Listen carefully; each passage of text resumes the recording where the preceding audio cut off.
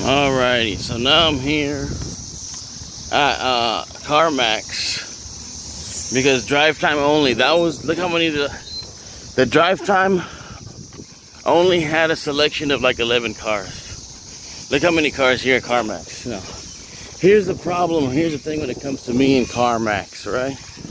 So I have a history with CarMax. You can look it up on the channel.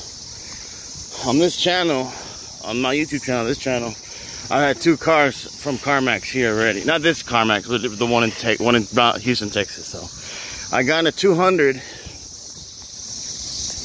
Chrysler, and I paid it off. 16 grand, right? Now, after the Chrysler, I got a Fiat 500. Same location. And that one got repossessed. So you tell me, what's my status here? I have no idea. I can't remember how much the Fiat was. I think that one was like 9-10 grand. I just want like the cheapest car, you know what I'm saying? How you doing?